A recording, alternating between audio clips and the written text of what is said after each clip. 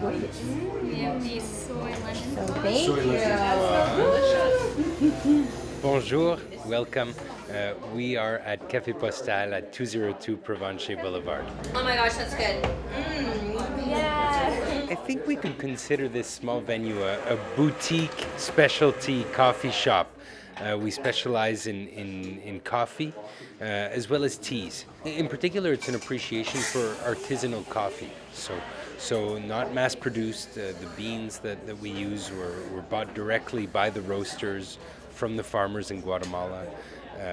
So there's good practices insofar as the growing of the coffee as well as the purchasing of the coffee all the way through. À Toronto. No way. Yeah. Elle a dit André, you serve le Tiago.